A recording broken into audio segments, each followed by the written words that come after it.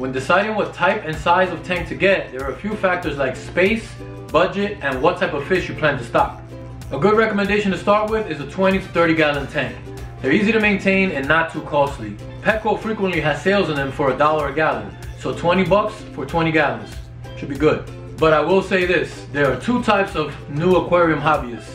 Those that quit in the first few months, or those that get utterly obsessed. Which one are you? We'll soon find out. But for the majority that enter this hobby, they end up loving it, and usually always upgrade their tank. So with that being said, the best advice that I can give you is to get the biggest tank that your space and budget allows for now. You'll thank me later. As you add more and more fish to your tank, you're gonna wanna get a bigger tank, or 2 tanks, or 5. Trust me, it happens. So do yourself a favor and get the biggest tank that your budget allows for right now.